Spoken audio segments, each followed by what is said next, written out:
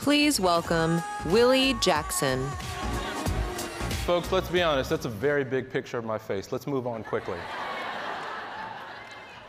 I heard somebody say my name. That's fabulous. This is a great start. Hi, hello, person I know. I think it's my neighbor. Hey, neighbor. Let's get right into it. I want to talk today about this ally skills framework. My colleague and I, shout out to Dr. Kim Tran and the mighty ReadySet team. My colleague and I co-created this framework about a year ago. And I've probably done this workshop about 50 times over the intervening months. And I've been so inspired and touched by the response. And so today, I want to walk you through what this framework entails and what we might take away from it. So I sometimes introduce myself as a professional African American. It's great work if you can get it, truly. And don't let anybody tell you otherwise. It's exceptional from my vantage point. And it's a joke, of course, but it's a joke with purpose and with intention. You see, I deal with topics of diversity, equity, and inclusion for a living, topics across differences. By a show of hands, how many of you have had a conversation about race or gender that did not go well? Yeah, I see a lot of hands shooting up. Yeah, it can be challenging, right? And that causes us to maybe shrink into ourselves, maybe feel a little bit smaller, maybe feel like we're not going to do that again next time. And so the reason I use humor in my work is to make these topics more accessible, not to make light of situations, but to remind ourselves that we need to breathe, and sometimes it's okay to laugh, right? And so the invitation is to move from the notion of being an ally to being an accomplice. And what the research shows is that words like diversity, equity, inclusion, allyship, belonging, and so forth mean different things to different people based on the bodies we're born into and the contexts in which we were socialized. Or as I say, if you walk into any black barbershop or salon in the nation, nobody is earnestly debating the merits of diversity and inclusion. That's not how humans talk, right? These are euphemisms, and there are limitations with this language, right? And so I think it's really helpful to talk about what we mean when we say certain words, and to get at the what is behind the words that we say and what we mean. And so if the invitation is to move from the notion of being an ally or allyship to being an accomplice, let's talk a little bit about what allyship means. And so allyship is a lifelong process of building relationships based on trust, consistency, and accountability with marginalized individuals and/or groups of people. We could spend the workshop talking about these words alone, right? Trust, consistency, and accountability. Friends, we don't need fair weather allies. We don't need people to be allies when it's convenient for them, or only when it's on the agenda.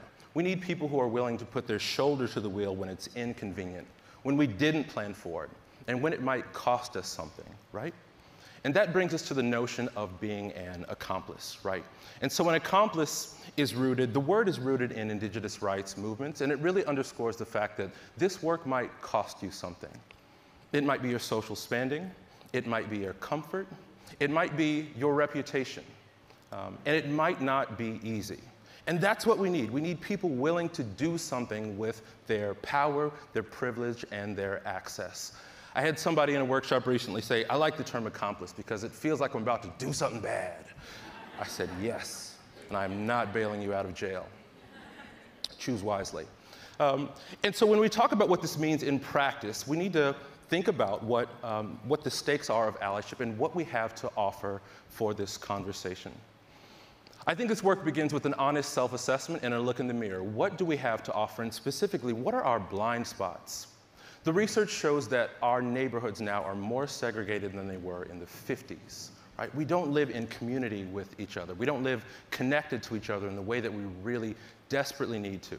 And right, so what are our blind spots? What are our cultural and societal blind spots? And what are our growth areas on the basis of those blind spots? These are questions that we have to answer for ourselves, and we can't get these answers from other people. We have to let our discomfort and our blind spots guide the way for us. Right? Our neighborhoods now are deeply segregated, and we don't live in community with each other. And what this means in practice is that your work is going to look different from somebody else's. You can't just sit on the front row of a workshop and say, tell me everything that I need to know so I don't embarrass myself, right? So I don't step in it, right? So I don't accidentally make a mistake and get dragged on Twitter. That's not how this works. Your work is going to look different from somebody else's. I firmly believe that there's work for all of us to do based on who we are, our privilege, our access, and our opportunities, right? So I didn't choose to be born into this tall, chocolatey frame. It works for me. I'll take it. But I didn't choose it.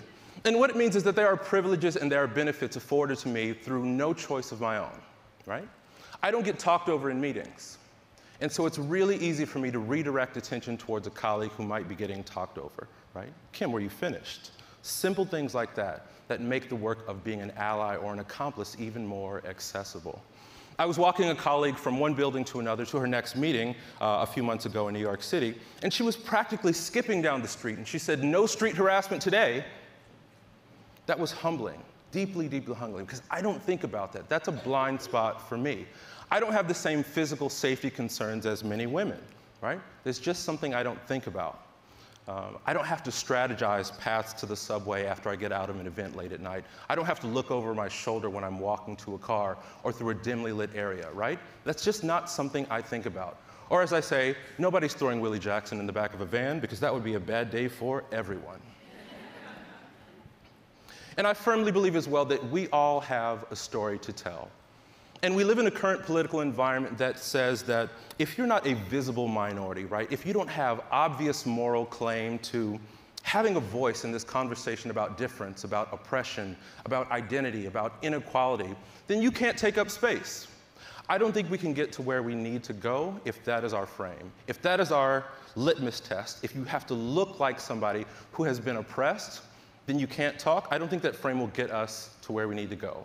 I'm willing to believe, regardless of what you look like, if you come from a majority group, you come from wealth and status and privilege, I'm willing to believe that you've overcome a lot in your life.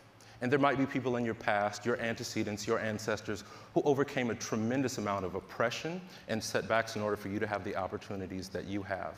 And so I think our stories are vital as a way to build bridges towards connection, as a way of unlocking our humanity and understanding this shared experience of humanity that we all have. What I'm not saying is that you should take over conversations and inject your stories into them and ignore other people. What I'm saying is that you should make space for yourself, for your stories, and invite those stories into your way of being in the world. I want to leave you with a simple charge. So you've all seen the research about how if you put two identical resumes into the world, one by John Smith and the other by Shakisha Jenkins, John is getting 80% of the callbacks, right? You're familiar with this work. When you look a little bit more deeply at why this happens, it's not just because people have these deeply ingrained prejudicial beliefs. It's because people are anticipating the discriminatory beliefs of their colleagues, and they're doing the discrimination for them. Folks, that sounds like an opportunity to me. When you have moments where you feel like you want to respond to fear and being small and discriminating or just thinking less bravely than you could, I invite you to stand strong, plant your feet, and do something bad. Maybe be an accomplice. Thank you so much.